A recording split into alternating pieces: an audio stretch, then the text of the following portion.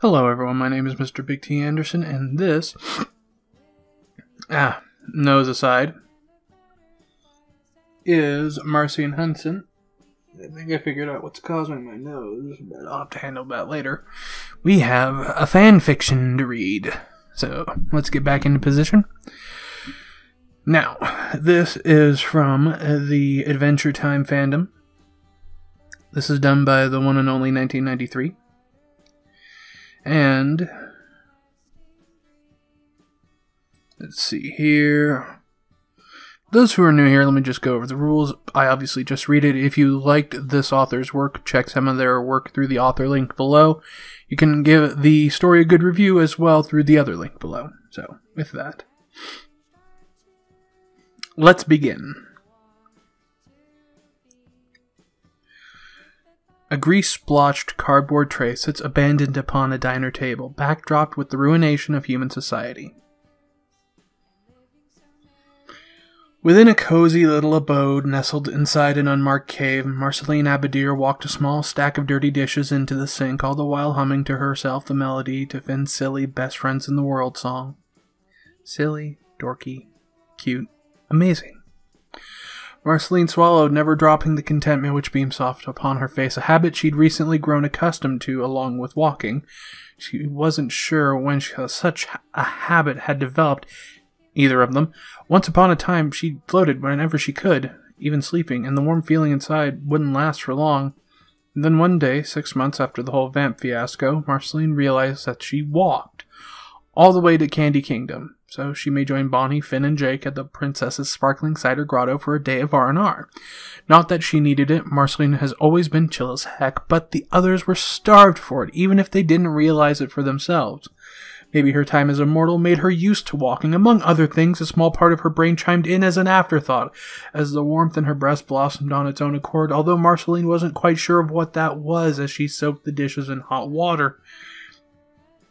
3 polite knocks sounded then, booms which electrocuted her sensitive, bat-like ears. Marceline, with little care, dried her hands on the front of her nightshirt which hung halfway down her skinny, pale thighs, and approached the door. Anyone who'd known where she lived wouldn't care about her presentation. Marceline threw the door open, her eyes widening slightly to find who stood before her, hands behind his back, eyes drawn shut. "Oh, hey, Peppermint Butler, what up?" she asked, sounding out the W. In a low voice, Peps uttered, "The princess wants to see you." Marceline's smile died, a slow, agonizing death. An opportunity to hang with her best friend would typically elate or interest the vampire queen, except Bonnie wasn't here to give the offer, and the gravely way in which Peppermint spoke, she swallowed, prepared to ask for elaboration before hearing Peps conclude with a simple, "It's an emergency." Marceline had never flown so fast. She didn't even blink before diving back into her home, grabbing her sun hat, along with Peppermint Butler, as she blasted overhead. Princess Bonnibel gazed down upon the display before her, hand beneath her chin. It wasn't a royal problem, for her crown was noticeably gone and her dress traded for a white blouse and blue jean shorts. It was another matter altogether, one she couldn't possibly solve with sheer brain power this time.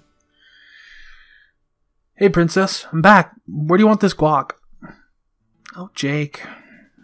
Bonnie glanced up from the round table with a smile. "Anywhere you..." Her curly hair flounced as her head froze rigidly, beholding the massive, lumpy form of Jake the dog before her. She didn't need to crane her neck, for Jake was at eye level with her. "You look different," she declared. He simply chuckled, an impish titter which Bonnie knew from years of friendship that he was up to something. Especially when, "yeah," was all he'd said.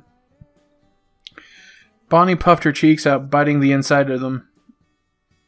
"Okay, well, you can set the guac anywhere really, even on my bed, just not here." She waved her hands above the collapsible table she painstakingly spent minutes setting up and throwing a red tablecloth over. And those minutes were valuable, mind you. It wasn't that or the 7 meticulously positioned chairs plaguing her thoughts, but rather the centerpiece of it all. It looked like utter garbage, but Bonnie hoped the emotional gratification Marceline would gain, which Finn assured her beyond a reasonable doubt would happen, made up for the utter lack of baking skills. It looked so bad, so dorky, and Marceline would surely criticize him teasingly, of course, But all jokes stemmed from a kernel of truth. After all, perhaps Jake should have taken charge of it instead of her, and... Hey, where's Finn? I asked him to come with you. What's he doing? Jake's ridiculously large, mushy figure wriggled as he laughed, setting the guac on her royal bed. That's a surprise, too. Bonnie folded her arms, sitting her butt across the table and crossing one pink leg over the other. Was he going to get here within the next 25 minutes? She held her hands intensely on either side of her face, narrowing her eyes. I've precisely calculated the amount of time it will take Peps to bring her here 12 times in succession, taking into account his walking speed and hers. It's going to be 25 minutes from now. I don't want him to be late for Marceline's first birthday party. Bonnabelle inhaled raggedly while Jake frowned sympathetically. I think she'll be fine, he said, followed by a familiar 25 minutes? And bulges of flesh started pushing out from Jake's form. Instantly, Bonnabelle turned on heel, facing him fully, her curly hair swaying. Jake, was that... Hold up. Jake clenched both hands, scrunched his face, and squeezed, where Finn the human then slid out from what truly resembled his brother's back door. Finn was red in the face and sweating, panting hoarsely with a thick lock of hair sticking out of his hat. I'm not sitting in there for that long. He sighed in relief, breathing deep. It could have been fun. It couldn't have been fun, being entombed in his brother's rubbery flesh. Geez, Finn. Bonnie walked over, dropping to one knee to help him sit up. Jake's face shifted south to join them. You could have fainted in there. What were you thinking? The human boy sat crisscross, and moved to face the princess after tucking his hair away. We wanted to surprise Marcy with that gift we've been planning, he explained while doing so, but we didn't have any gift wrap. You didn't have any. Jake deflected him back. So we're using Jake, and then I wanted to be part of the unwrapping too. Bonnie gave her hero a long, hard look before dropping her head abruptly, snorting in laughter. All right, I'll see to that, dudes. It's a cute idea. She concluded, roughly rubbing the top of Finn's head as she stood. Jake stuck his tongue out, mushing his cheeks together in response to her compliment. So, why are we here so early?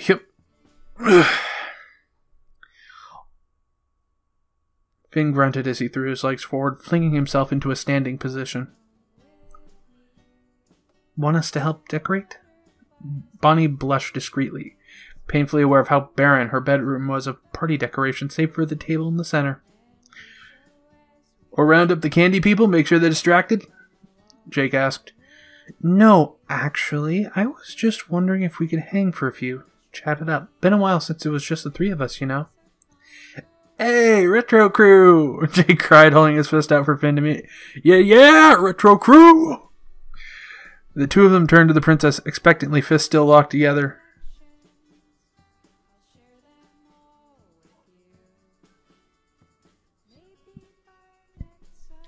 Bonnie looked to her friends expectantly before realizing, and she held her up.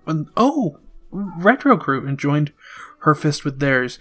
As the three-way bump parted, Finn opened his mouth to ask, Bonnabelle? Three heads snapped to the open balcony, where Marceline dropped a woozy peppermint butler onto the floor. Alongside those two candlesticks she had for legs, orange-red flesh melted away like so much tallow. The vampire hissed sharply the moment they hit the ground, and she collapsed to a trembling knee an instant before her pale skin amended itself beneath the cover of her large sun hat. Whoa, Marcy! Finn cried as he and his friends rushed to meet her in the threshold. Jake moved immediately to wrap his arms around her and carry her to the bed, where he set her into a sitting position. Marceline's hair was splayed out in all directions, and she was wearing but a filthy nightshirt with "Bite Me" in bloody font upon it. Her legs were so exposed, Finn lowered his head, trying to see her gasping face. It's not like flying exhausted her, which meant, Are you alright? She nodded raggedly, not meeting his face. Yeah, that just kinda hurt a little. A lot. I'm fine. Are you alright? Only when she asked this did Marceline finally look up to meet her friend's eyes. Her own were wide, pleading, scared, clearly, though nothing else about her spoke of it. This whole time, Bonnabelle stood behind Finn, hands atop her mouth until then. What? What gave you that impression? Then her neck stiffened, realizing what or who would result in such a reaction. Peps! Peppermint Butler! Her voice cracked like a whip, and the little mint froze in a sneaking pose several feet away from the door. Why did you imply we were in danger? How did she know that? She's crazy smart, dude. And Marceline between them head. Jake, why do you look like that? Peppermint Butler stood straight and dutifully to his advancing princess. I'm sorry, milady, but the girl just misunderstood me. Oh, you little... Jake and Finn put their hands gently upon Marcy's legs and arms, keeping her to the bed. You made it seem like the world was ending. He stomped forward, finger thrusted her past the knelt, surprised princess's shoulder. It's your fault for interpreting it that way, demon. Then consider your presentation next time, you dumb suit.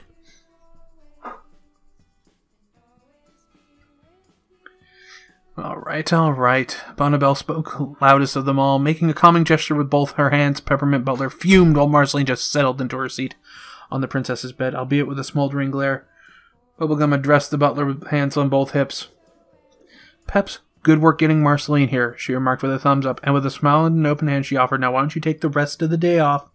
It's a free day in the Candy Kingdom. Back with Marceline and the boys, with arms hugging her stomach, she asked, so if you guys aren't in trouble, then why are we here? Oh, Mama. That's too big of a question for a day like this. Marceline gave him a hard look before turning to Finn. Finn, what's going on? The human boy's grin bore teeth. I'm so glad you asked. I'm so glad you asked, Marcy. Cooed Bonnibel, striding over alone, clapping both hands together. Finn had puffed his cheeks out in annoyance until an arm wrapped around his shoulders and pulled him into the princess, where he smiled warmly. You could thank Finn for this. It was originally his idea. From that night you and I spent together, having a soup's deep one-on-one. Marceline hummed, mind racing back to her most recent outing with the princess. The two of them lied side by side, watching the stars go by from the top of the Candy Kingdom's iconic tree. It's Finn's birthday soon, Bonnie remarked, her hands behind her head. Marceline rubbed the length of her stomach as she turned to face her friend. Dang again, she laughed softly. Man, time flies. Yeah, Bonnibel sounded a little sad. Noticing this, Marceline thought fast before coolly returning her eyes to the night sky. Lucky kid, I don't even know when my birthday is. Dang. Wait, I didn't forget Finn's birthday, did I?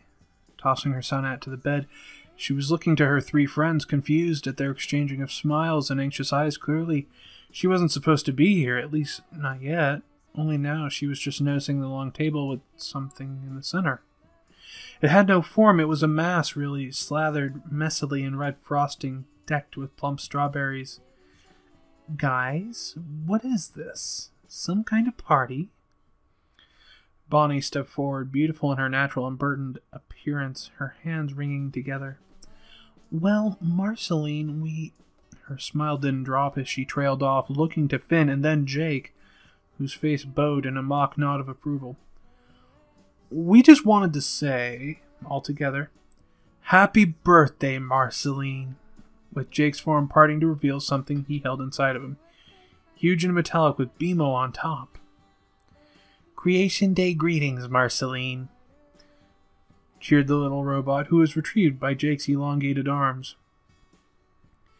Marceline's hands went to her lips, cupping them, still hearing those words in her ears, even as her friends joined her at her side to behold the gift crafted by the three of them. Metal vines, no branches. Like a tree, feeding into one another in a wavy pattern, but instead of leaves, this tree bore photographs, too many to count, but not one of them forgotten where it really counted. For Marceline's eyes absorbed them all, one at a time, one flash of a memory dancing to the next, smiling faces she did not recall through sight, but something warm in her chest.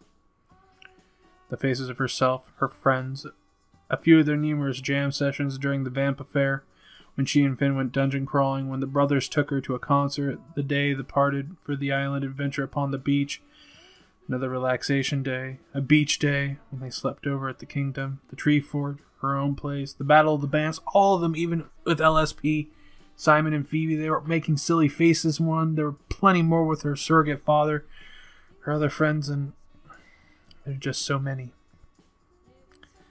In a gentle voice beside her, Bonnie remarked, 500. Sorry we couldn't fit more in, but we chose the best ones. In that moment, her eyes fell upon one, and Marceline followed her gaze to an expert snapshot by BMO from the time they were all camping, after Marceline drank raw red from the flesh of a slain beast that had attacked him. A sick dare brought about by Jake and resulted in the embarrassing photograph of Marceline retching into the campfire. Finn and Jake laughing in the back, Lumpy and Bonnie shrieking in revulsion. She laughed wetly. Marceline's eyes continued to flit across her gift. Hands stuck to her lips, she only partially heard Bonnie say, "I'm sorry if this is really underwhelming. This wasn't how it was supposed to go down. I was hoping to get you here after LSP and Ice King arrived." Marceline turned to where Bonnie stood by the table. "And this cake, this stupid cake, it's so dinky, you deserve better. I love it." Bonnabelle squeaked to a stop, and Finn and Jake really turned their expectant eyes on the princess. Marceline spoke in a quick, damp whisper and said once more, fingers parting to reveal a broad, wobbly smile, "I love it so much. Thank you, guys." The vampire swooped forward to scoop them all into a big floating hug, and the four friends laughed as they were squeezed together, that dropped gently as soon as it began. Bonnie still had a sad smile on. "I wish it was more impressive, though." "Shut up, Peepy. This is way more than my dad ever did for me, so don't beat yourself up over it." She floated past behind the princess, lighter than air, and a smile to match, and missing the hard, contemplative look Princess Bubblegum had upon her face. "Besides, since when have you had plans that ever went right?" Marceline cackled as Bonnie lashed her hand out. "Have fun on the ground, Normie." She blew a serpentine raspberry, only for it to get caught between her lips as Jake's arm lassoed tight around her and roughly, playfully forced the vampire to the ground. "I got the birthday girl, princess. Exceptional work, my knight. Keep the interloper down." And that was Marcy and Hunson. Hopefully you enjoyed it. And I will just... I had a lot of problems for some reason. I kept botching the R's and L's.